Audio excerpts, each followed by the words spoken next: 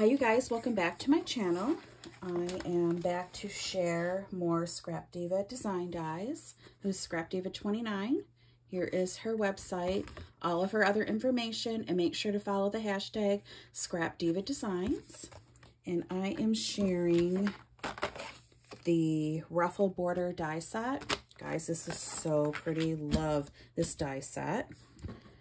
Here's 3 examples. They almost remind me of, like, you know, making paper ruffles to embellish with, but this is such a pretty die.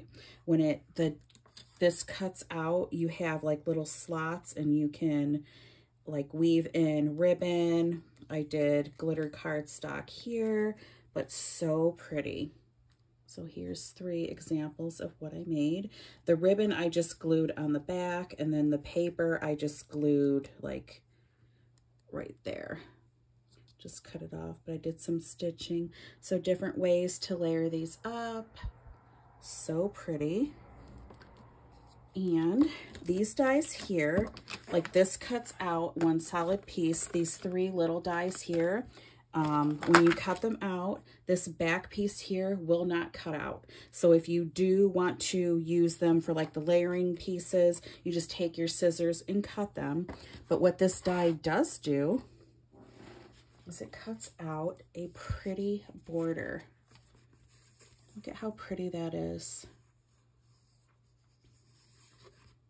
And you don't have to use it for card. You can use it for all kinds of embellishments and stuff, but oh my gosh, I was like, when I realized what it did, I'm like, yay.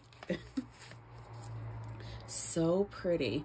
But I did use this die here, so I do have a card base. So I think this is 4 1/4 by 5 1/2. So you want to make sure that the piece that's actually going to cut out, you want to line that on the very front here. And then, let's see, I do have washi tape. I didn't know if I left it over here. You're just going to line that up the best you can. And then just put washi tape on there. I did way too much washi tape, but my thing is out of frame. I do have the electronic, the Sizzix one, the pink one, but I find myself using, oops, I did not line that up right. Gotta set that on there a little bit better. Darn tape. But I find myself not using the electronic one. For some reason, I like the hand crank one, because a lot of times when I'm cutting out, what is this? I'm not going through. I need to buy new plates, is what it is. My plates are so worn out, and they've gone through Cricut so many times for me not paying attention. Okay, so we'll take the washi tape off. And what it did cut off was this little piece here. So of course you just throw that away. You don't really need it. Then you have this, oops. I'll have to get my pokey tool and get that off later.